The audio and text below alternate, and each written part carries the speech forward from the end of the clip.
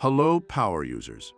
In this tutorial, we'll be looking at the PDF generator and the signature field, two features that go hand in hand in letting you create, send, and receive PDF documents filled with dynamic information fetched from an Elementor form and designed using Elementor templates.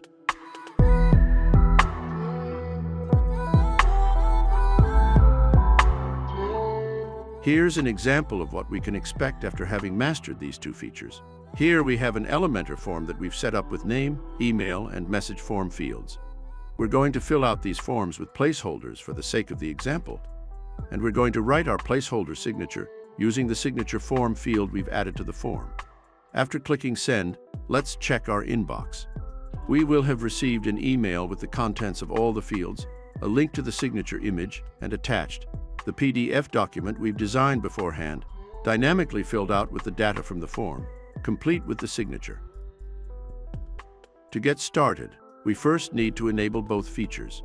We will find them in the Gloo dashboard under Forms extensions. After toggling them on, you will notice that we've split the PDF generator into another add-on with a link to download it just to the side. This is to avoid unnecessary load for users that do not want to use this feature. After downloading, we will install the add-on just as we would install any other plugin. The first thing we're going to do after that is to create a form.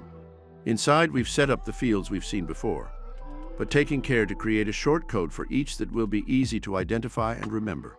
To be precise, we have a name field with a shortcode of field ID equals name, an email field with a shortcode of field ID equals email, a message field with a shortcode of field ID equals message, and at last the Gloo signature field with a shortcode of field ID equals signature. For this last field, we've also turned on Save as File because we want to use this inside a PDF. Of course, after we've set the form up, we can style it, with the signature field having its own design options. Now we can go to Actions after Submit, where we'll add the PDF generator action. This will in turn show the settings for the PDF generator action. We can choose the page size. We will stick with A4 now, and we can toggle on Custom Export File Name and write our preferred file name. Here you can see a page mapping option, which will ask us for a template shortcode. Before we can fill this field out, we're going to create a new Elementor template.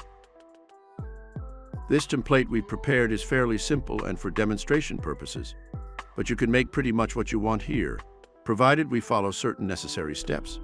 We've placed our logo with an image widget and set the image size to custom, where we need to specify the exact size in pixels, as that's what the PDF generator requires for images.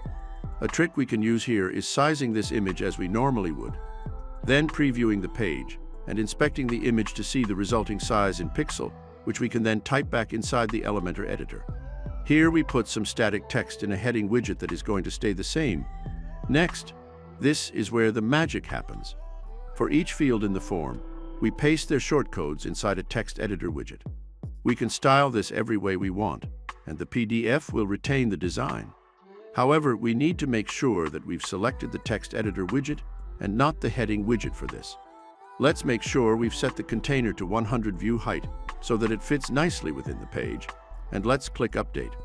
Now we can close this and go to the back end, where we will find that we have saved this template as Gloo PDF tutorial. Simply copy its shortcode and go back to the page where we were editing the form.